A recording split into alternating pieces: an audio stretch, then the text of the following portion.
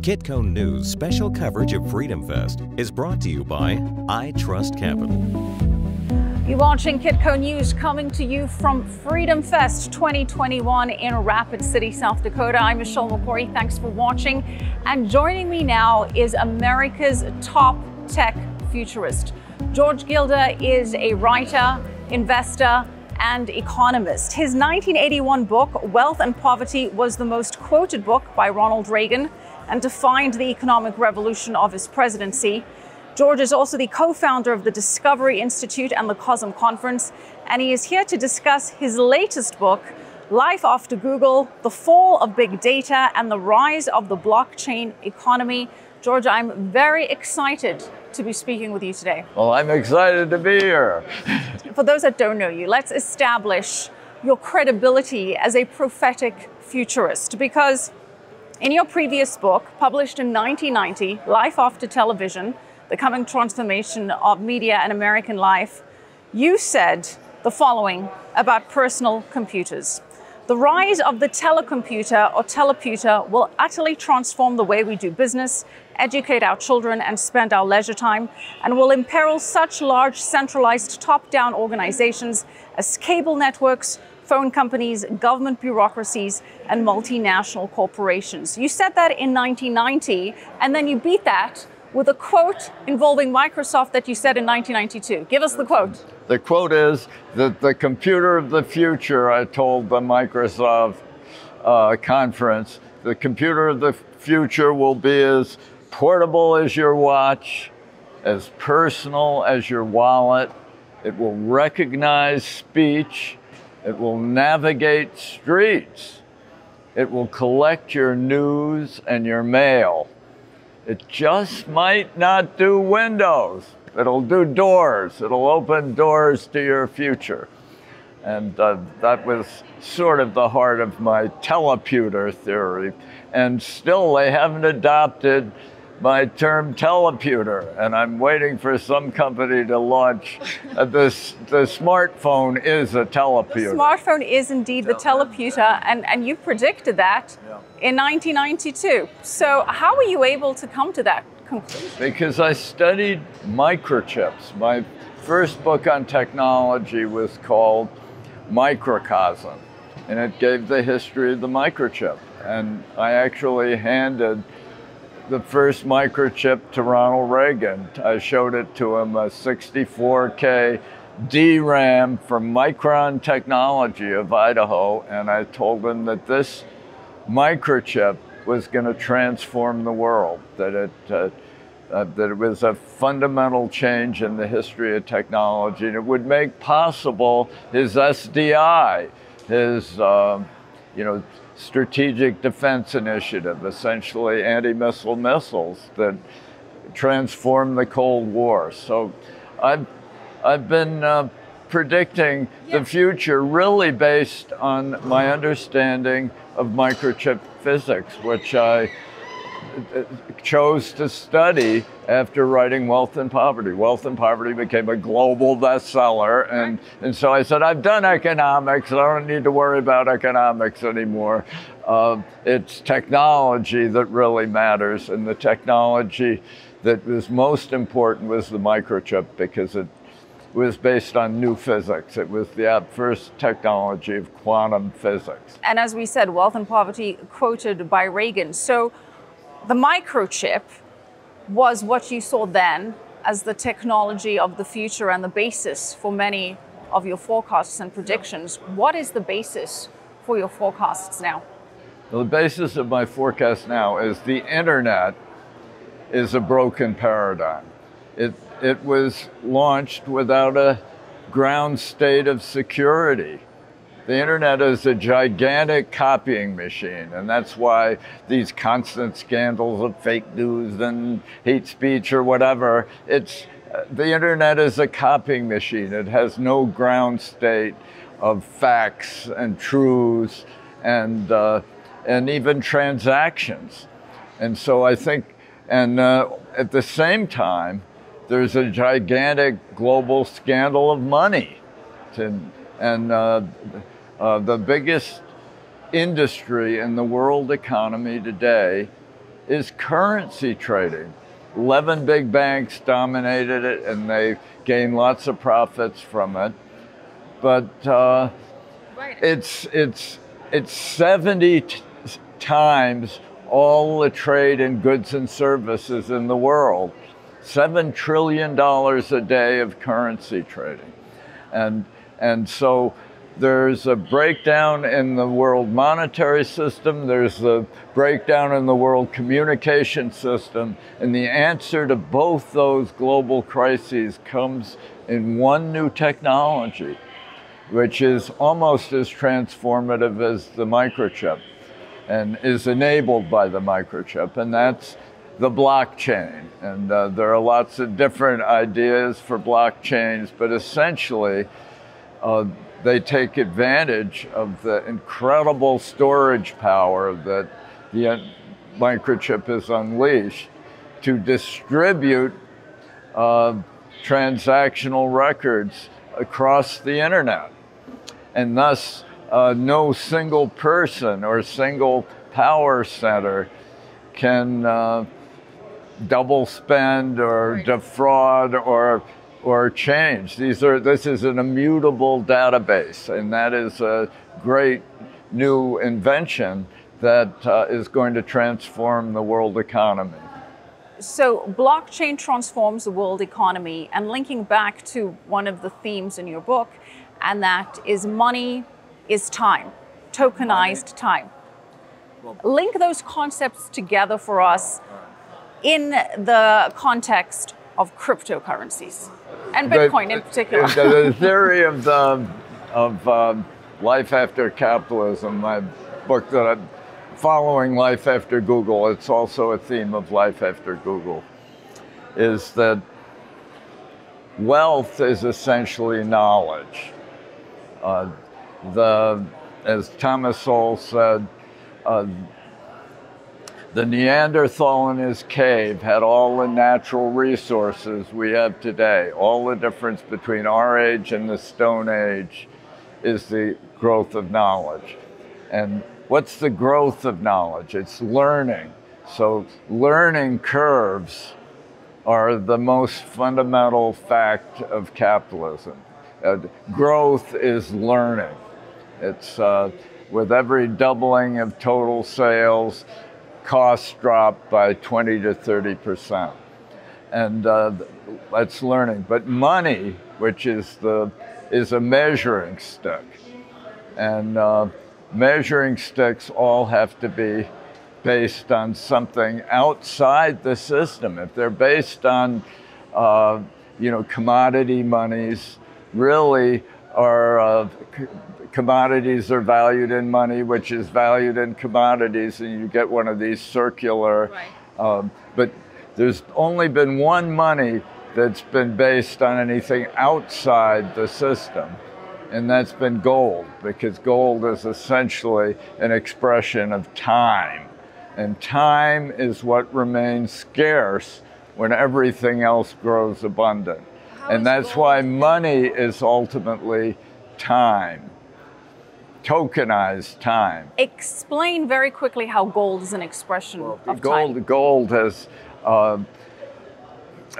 the one element that hasn't changed the time to deliver an incremental unit in 1,000 years.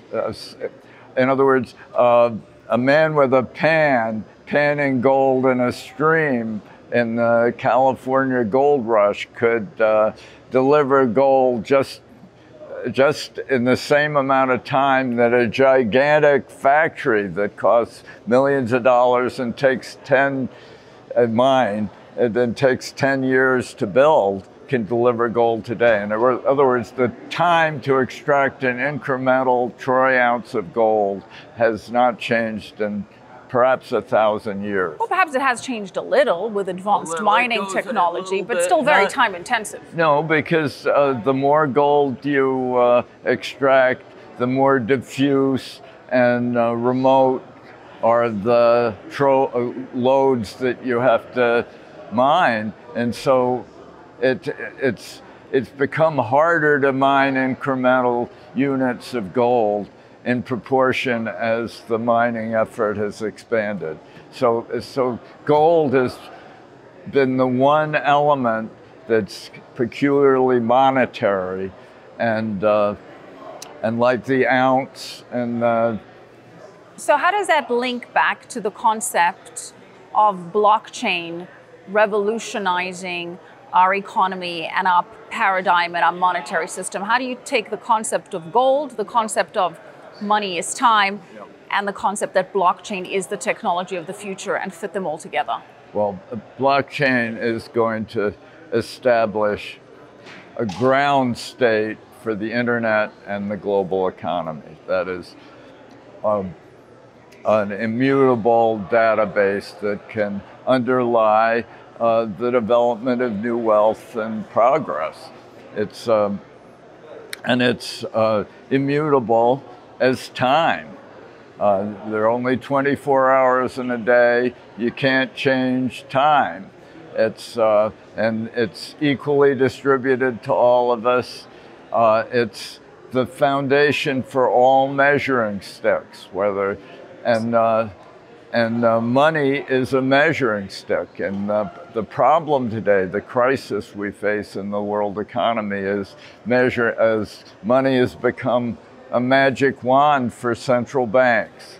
And that results in continuous monetary crises and the wild extravagance of the global currency exchange is the world's biggest. But what we're going to do is establish a ground state for the world economy again, which brings gold back into play as through the expression of money as time. Is that the answer? A digital currency somehow linked to gold, backed by gold on the blockchain? Is that what you're advocating for? Yes, but it has to be done just right, and it can't be with a limited total issue. It has to recognize the new developments in time theory, which and time prices are critical to understand. The most important recent development in economics is called time prices. And they measure the value of anything by the number of hours you have to work in order to buy it. And that time price applies through time in any country in the world, in any date in history. That same measure of time applies, and it obviates all inflation measures and purchasing power parities and currency trading and all these various ways that in this groundless economy we attempt to establish values and manipulate values. So money printing is really akin to stealing people's time. It really is. That's well put. So I want to focus then on life after Google and some of the themes you touch on there, because they are linked to this part of the conversation.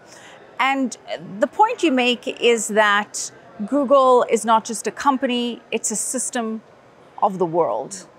What's the premise there? Well, Google really has been a great company, which has dominated our era. That it moved from search engines, which implied cloud computing and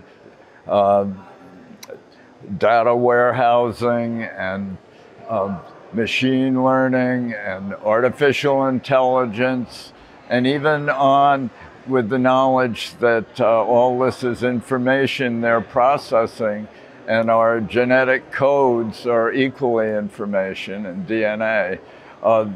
They also reach into biotech and medicine and Google.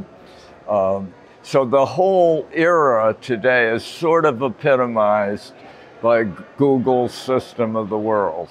But the problem is that Google's system of the world has no ground state, and that's why I believe that the blockchain and related cryptographic discoveries, hash graph may be an important contributor. That's a different kind of blockchain, and represents the roots of a new economy and a new system of the world. But back to old systems and Marxism, because you say that Google is neo-Marxist. Yeah, explain what you mean by that.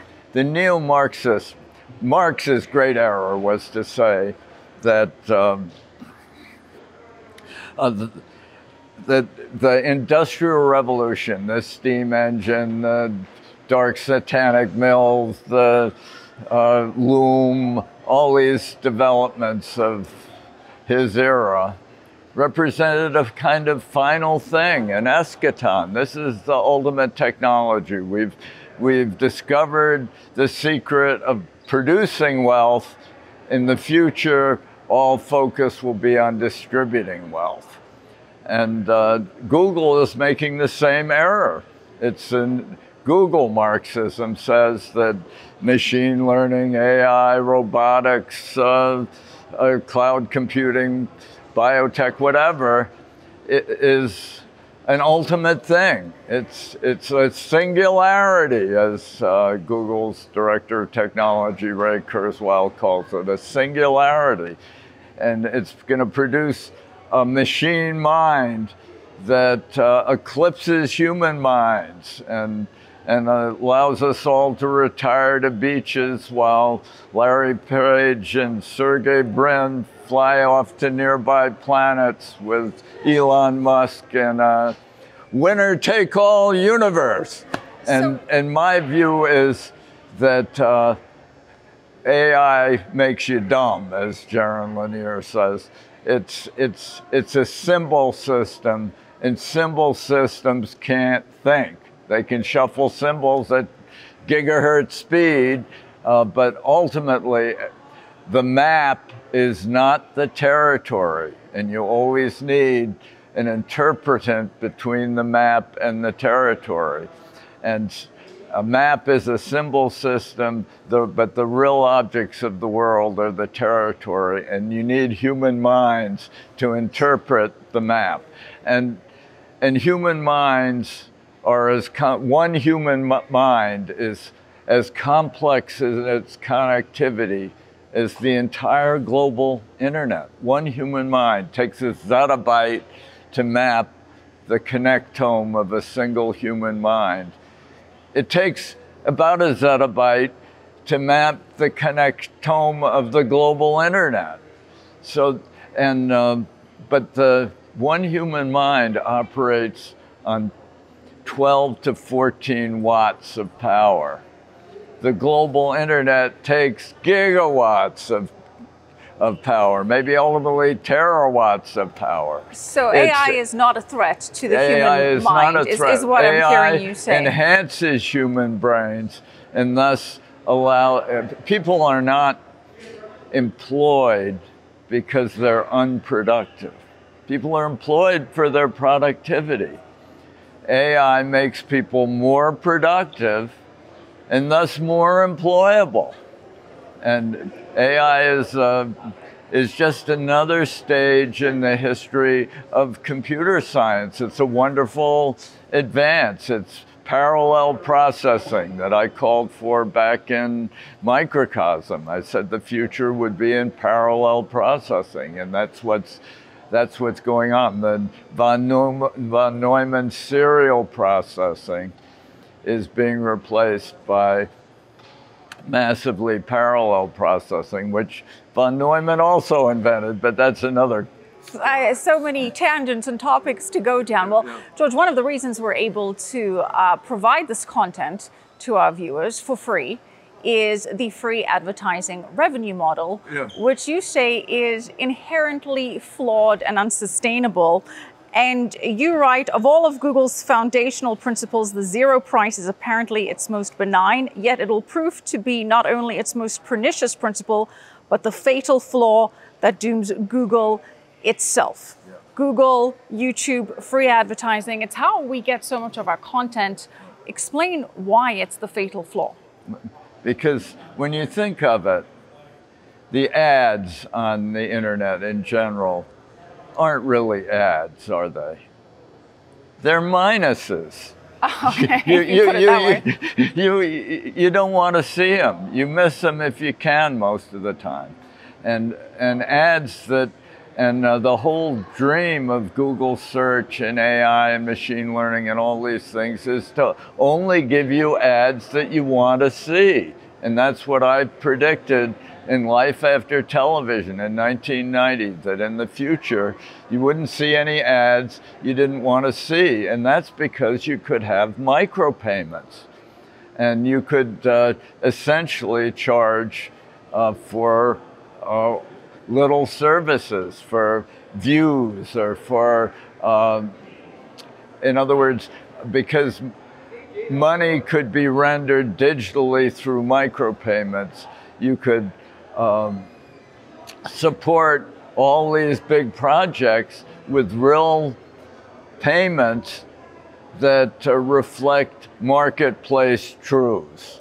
And that's how entrepreneurs ultimately serve the public and gain profits, is by giving people things they want when they want them.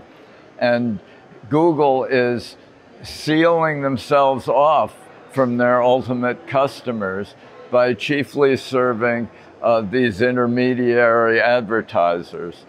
And now there's a kind of rebellion against the fundamental principle behind Google, which was that it was going to understand your wants and needs better than you do yourself, so that they would be able to target the ads in an absolutely personal way. And people resent that now. And so that fundamental assumption means that advertisements won't get better. And so that I think that we have to move to real markets and real payments in order to create a real future economy based on blockchains.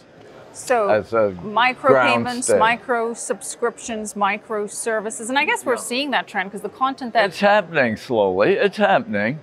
I don't see any ads on YouTube. I pay my $9.95 a month or whatever it is and get to look at your program. Of course you watch Kitco News on YouTube. But before I let you go, on the concept of data cloud storage, you say that that is also nearing the end of its era based on the premise of Bell's law. Quickly break that down for us. The Bell's law says every 10 years technology improves between 100 and 1,000-fold, and it entails an entirely new architecture. And I'm saying that the new architecture is emerging, and it's based on blockchains and distributed storage. And today, I have one of my companies that I like called Lambda Labs, produces whole data centers in a container. You know, the whole progress of electronics ultimately triumphs to the extent that it captures the genius of human beings. And human beings are not all, human minds aren't all converged in some data center somewhere.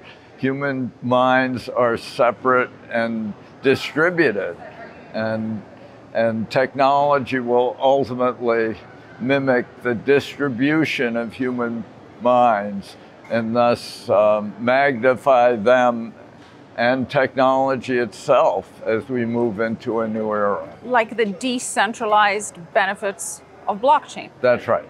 Yeah, that's it.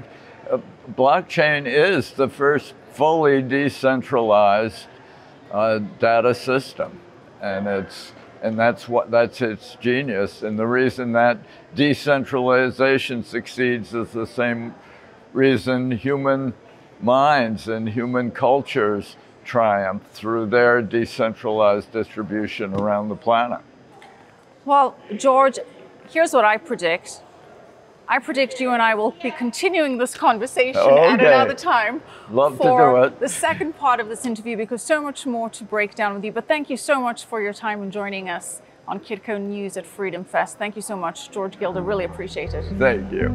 Kitco News special coverage of Freedom Fest is brought to you by I Trust Capital.